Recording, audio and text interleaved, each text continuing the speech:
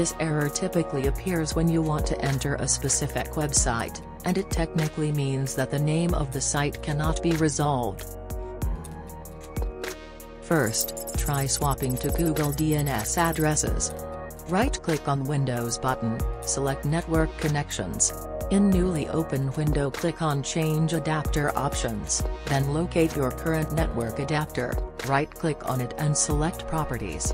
Then, in newly opened window in the list, double-click on TCP/IP version 4 entry.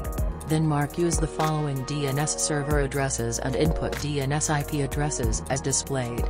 Then click OK and restart your PC. You can try renewing your DNS via command prompt. Right-click on Windows button, select Command Prompt Admin. In command prompt environment, type in the given commands, one by one each, followed by pressing Enter.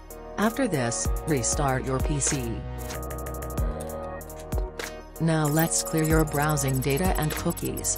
Open Chrome browser, then press Ctrl-Shift and Delete keys simultaneously.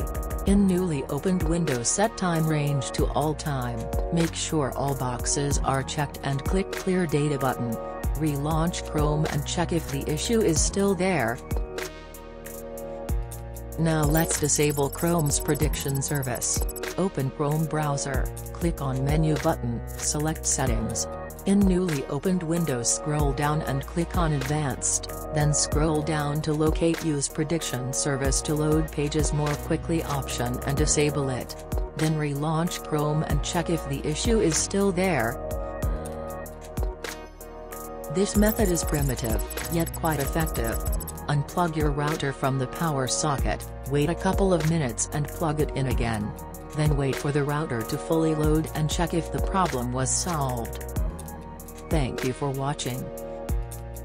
Subscribe for more videos.